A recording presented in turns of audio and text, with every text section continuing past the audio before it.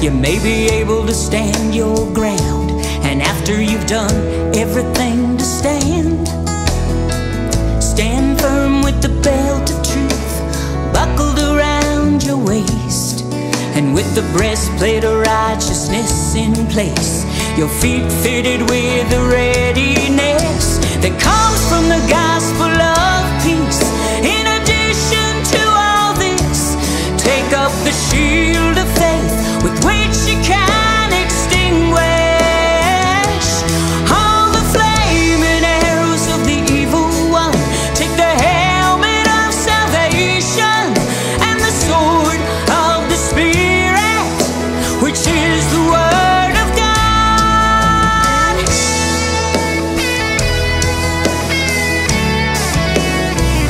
Put on the full armor of God, so that when the day of evil comes, you may be able to stand your ground.